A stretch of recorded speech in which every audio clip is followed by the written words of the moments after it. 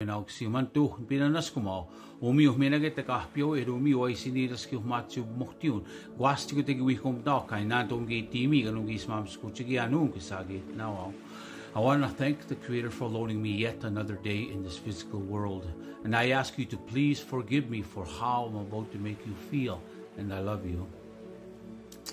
The world has been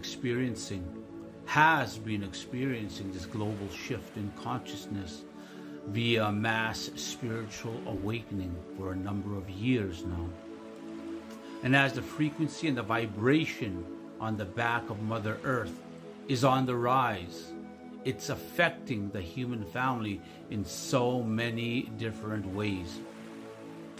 Some are having multiple deja vus, synchronicities, vivid dreams, and feeling entities not of this world in other realms and other dimensions.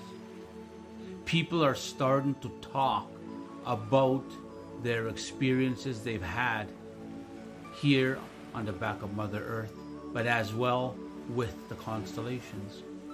Everything happens for a reason and will serve a purpose. Humanity, as the ancestors had spoke of, has lost its way. It has forgotten about its higher power and its fellow human being. Natural law was created for a reason, to govern our words and our actions on this physical walk, on this journey we call life. Everything that is currently happening in life is showing humanity what it has forgotten and reminding humanity what it needs to do. This 4-part series talks about the global shift in consciousness, talks about the understanding of natural law that the world knows as karma. It talks about the gathering of the light workers, the chosen elect, and the star seeds.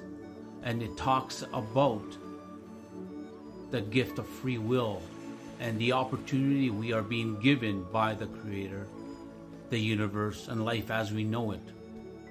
On the choices we make will determine what we leave behind for our children and their children's children. If healing was easy, everyone would do it. Be the change you want to see, because everything that is happening in this world right now is only going to increase in frequency and vibration.